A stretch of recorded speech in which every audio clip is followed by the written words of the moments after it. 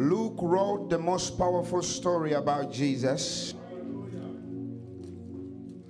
To be precise, the man wrote 24 chapters about Jesus, and it was exactly 70 years after Jesus had ascended into the heavens. But Jesus and Luke, we don't see any relationship they had in person. Luke was not Jesus' disciple. According to me, I would have expected Zacchaeus to write a book about Jesus. We would have had the gospel according to Zacchaeus, because of the great things and the salvation that Jesus brought into his house. I would have expected the woman with the issue of blood to write at least 2 verses. You don't need a chapter.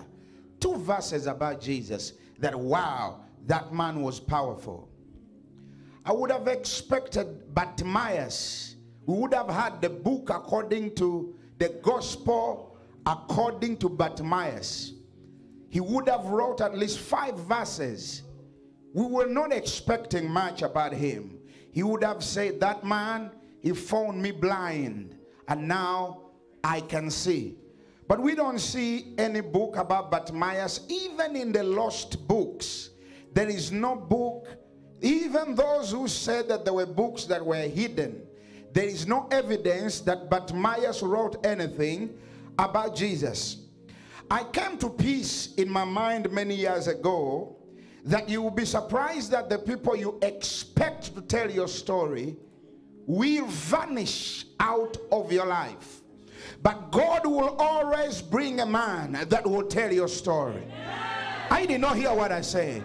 There's some people that you are investing time in, investing money in, investing energy in, and tomorrow they will actually write a bad story about you. But there will be a Luke who will come from Uganda, from Congo, from China, from New York. There is a Luke. There is a Luke. Somebody, there is a Luke. Keep smiling. Stop complaining about the woman that left you in the house. Stop complaining about the man that loved you in 1998. You are still complaining about the same man.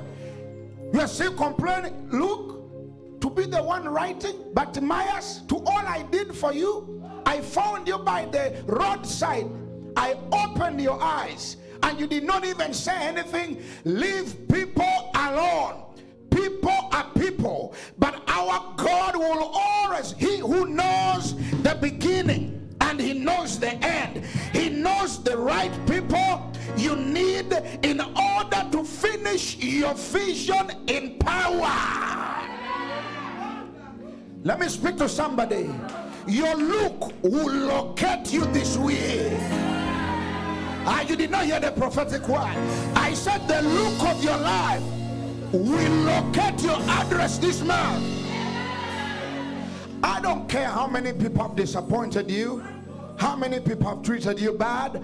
I don't care how many people that have left you. Those that I've had many people that I've helped, that I help. You know, when you help somebody, you know, yes, we get the blessing from the Lord, but let's be realistic. When you bless somebody, at least you expect them to at least to be good to your children. Like you see, when David helped Jonathan, when David became king, he came and said, is there anyone left among the children of Jonathan that I may show grace and mercy to that man? And then somebody said, there is Mephibosheth in Lodebar, and David helped the man. So if you are a Jonathan and really David does not help your Mephibosheth, there's something wrong. But let me speak to you. Even if David doesn't remember you, there will be a Luke. There will be a Luke. I don't know who my part. I said there will be a Luke. There's a Luke. There is a man. You will not even be able to pronounce his name very well, but he will be so much of a blessing than your siblings. Some of you, even you don't have a relationship. Yes, you have the relationship with your siblings, but you don't have a friendship. You know, there is a difference between having a relationship and having a friendship. We can be related. There are many people that you can be even related to your wife. You are related, but you're not friends. Am I talking to somebody? You can be related to your sisters and brothers, but in actual sense, you are not friends. There's nothing they've done in your life. Instead of complaining, today there is an anointing in this house.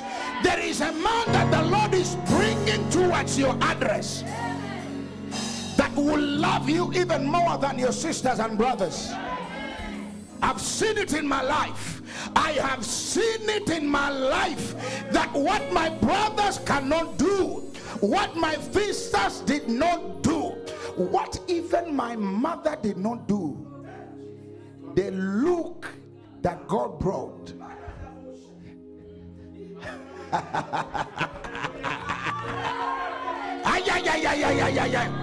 I speak divine connection. I speak divine connection. I speak divine connection. I speak divine connection. Name of Jesus.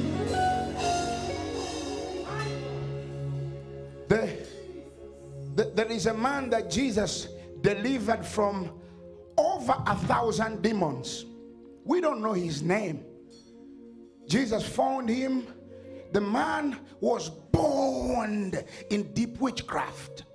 Jesus delivered him, and Jesus actually gave him the mandate. He said, go back to your village and testify.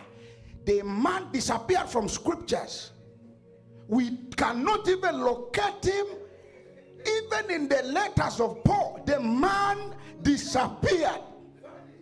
Look at the 10 lepers. Look at the 10 lepers. Yes, the Bible says they came back and gave thanks. And when they gave thanks, they got delivered. But we don't see their testimony. People love whispering your victories and then shout your downfalls. But let me speak to somebody this evening. Divine location, divine direction, divine connection, divine purpose, divine favor will be your portion this week. At the right time, in the right place, you will meet a man that will change the life story. You will meet a man that will change your life story. In the mighty name of Jesus, I prophesy as a prophet of God, your story will not vanish. Your good works will not vanish in the air. There will be a man that will remember you. You will be remembered in the name of Jesus. Somebody lift up your two hands and say, I receive favor. In the name of Jesus. You need a look. Is there anybody in this place that needs a look? Or you are okay with your Nathaniels and Batman, the Bartholomews?